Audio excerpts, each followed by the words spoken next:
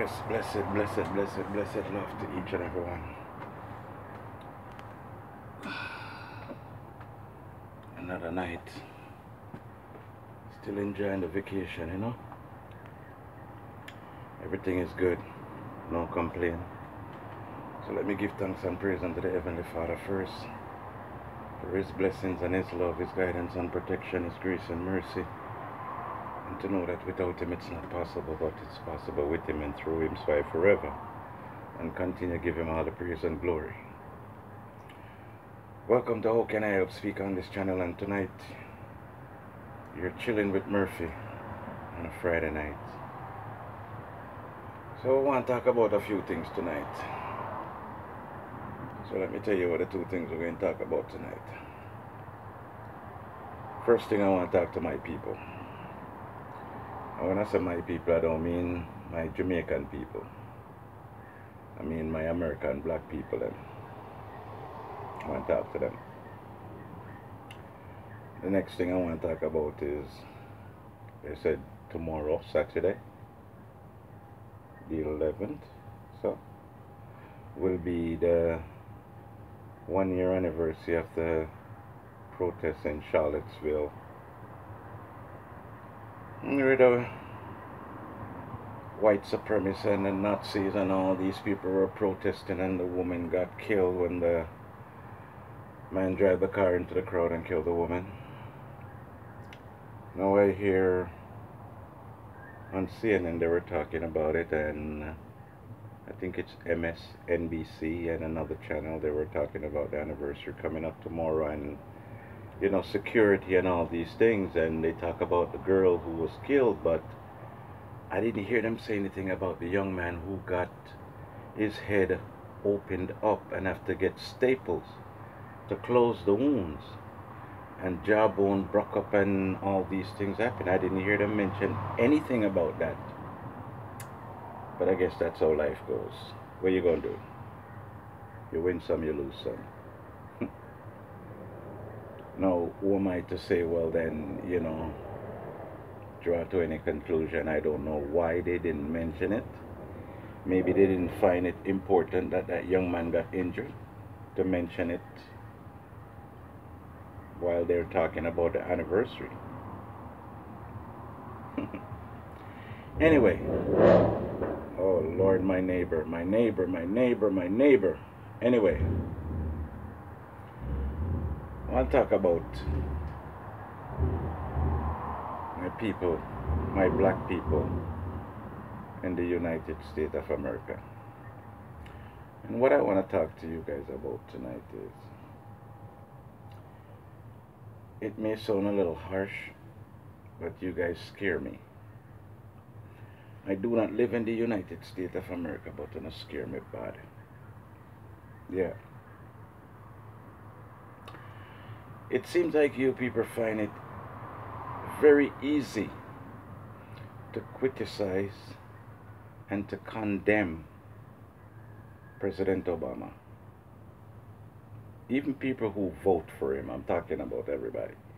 People who vote for him find it so easy and so quick to criticize him, condemn him, call him a liar, say him are the leader for the ISIS, him and Hillary Clinton are the one who farm ISIS, him this, him that, and all kind of thing. But yet still, my own black people who vote for Donald Trump don't find anything wrong with anything that Donald Trump say or do.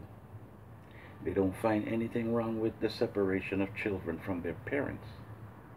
They don't find anything wrong with Donald Trump calling people coming from Africa country, I ain't going afraid to say it, shithole countries. They don't find no problem with that. Everybody seems to find some way of justifying it. And we always hear this thing said, if it was President Obama, this and that and or not what. We all know that.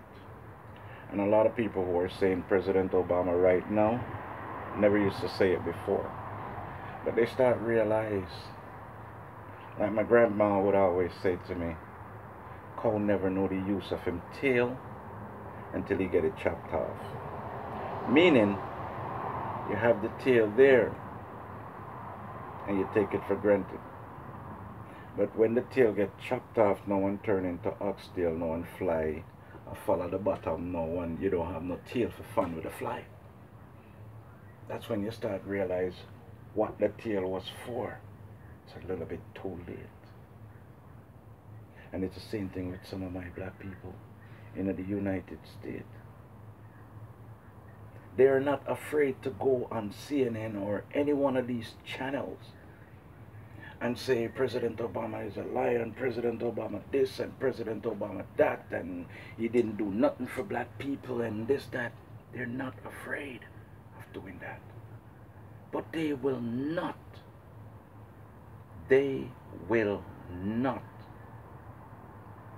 say anything or see anything wrong with what Donald Trump is doing or what the Republicans are doing. But I always say, there's something that I always say. If you don't find no problem with the issue of what's going on, you're benefiting from it.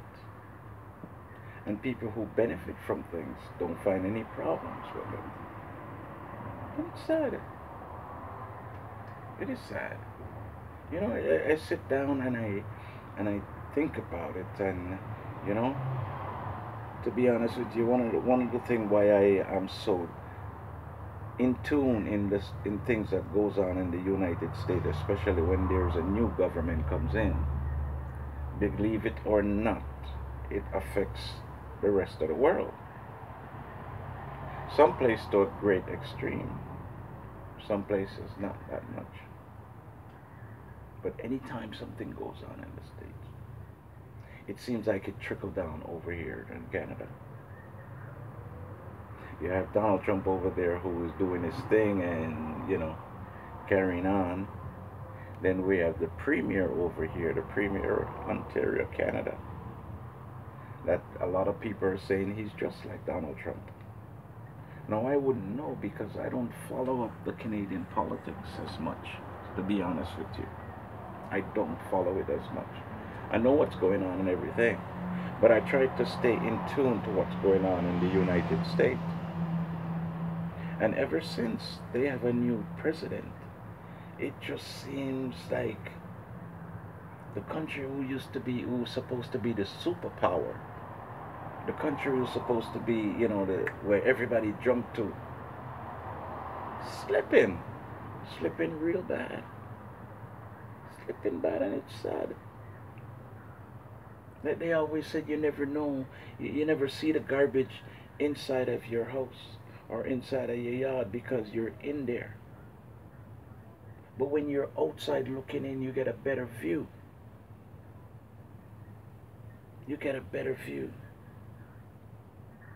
And the United States look very shallow to me right now, and to a lot of people. And it is so sad when I watch some of these news channels and they have on some of Donald Trump supporters and surrogate and voters and all these people who support Donald Trump. And they're asking them questions. Say, for instance, they were asking Paris if he sees anything wrong with Donald Trump using the term shithole countries when he was speaking about, yeah. And Paris sit there and do everything to justify what Donald Trump did. Instead of just saying, you know something, the president was wrong. Bottom line, don't, you know, it's a yes or no thing. It's a yes or no thing. It's no reason to find all these, well, you know, maybe the president was, and we all know how the president speak, and listen to the name. The president. The president. The president. It's a prestige thing. A prestige name that should go to people with prestige qualities. Now, does Donald Trump have prestige qualities? I don't know. because the quality that he's portraying right now doesn't look that way. He has said many things, he has made many gestures. He just speaks his mind. And I really think that Donald Trump is waiting for somebody to stand up to him and tell him that, listen, you are wrong, and that is not right, and that is not right. But there's nobody. Nobody. Because everybody is benefiting from it. I've watched many times and seen even Democrats, black Democrats. Because like I said, I'm talking to my black people. What is it that you are afraid of so much? To tell your president when he's wrong. I think he will understand him more, and he will get to figure out more of what he's doing, instead of coming on CNN and saying all these things. Sometimes I sit there and I'm like, I don't know if it's Donald Trump supporters or his voters are getting to me. I don't know if it's them or it's the CNN and MSNBC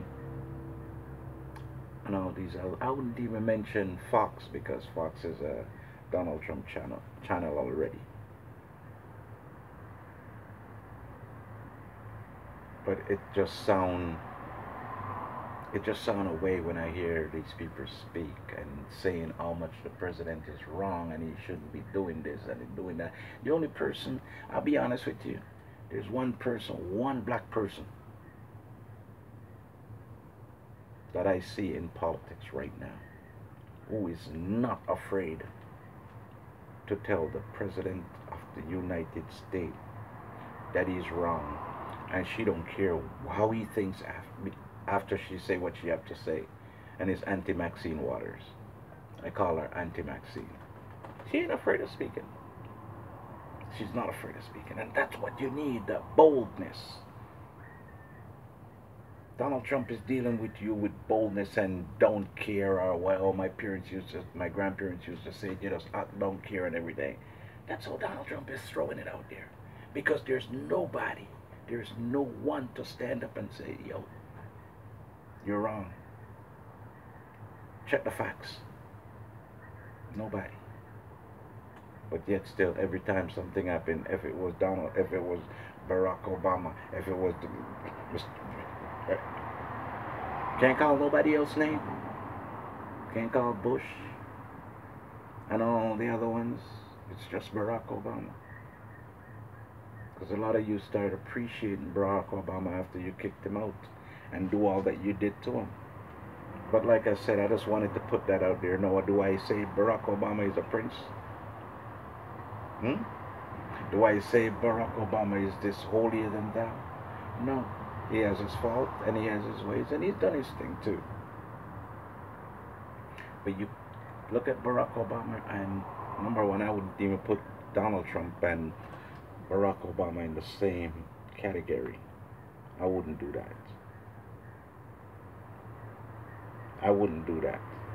Because it's like I would be talking about a Jaguar and a Honda. Yeah.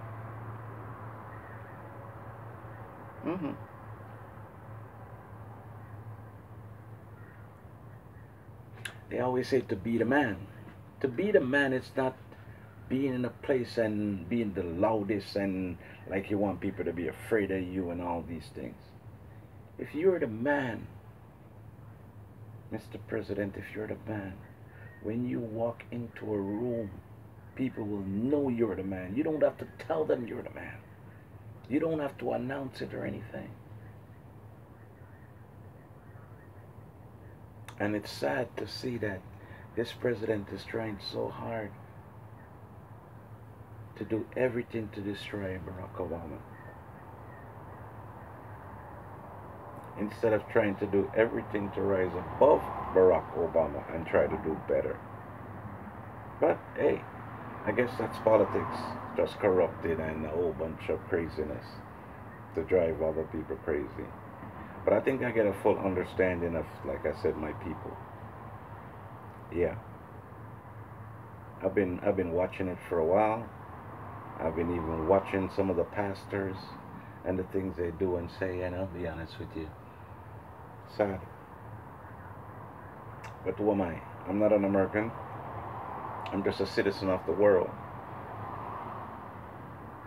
This is How Can I Help Speak on this channel. This is Murphy. Don't forget to like, share, subscribe. And the other day I put on my video, my video that I want to reach 500 because I'm at 416.